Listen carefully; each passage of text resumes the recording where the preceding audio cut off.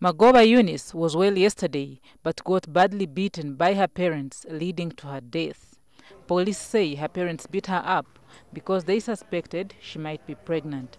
According to intelligence information, is that they have been actually torturing this young girl. So her death is not yet clear.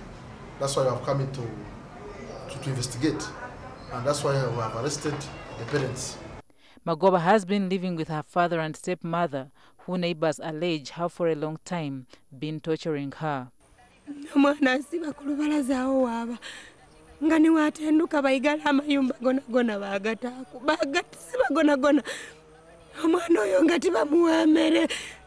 Some of the neighbors reported that yesterday's beating was way beyond the routine. The couple, however, denied that the beating could have caused their daughter's death.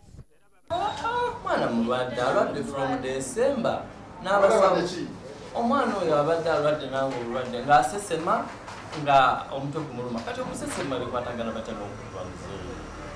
Magoba was a primary 6 pupil at Buwenda Primary School.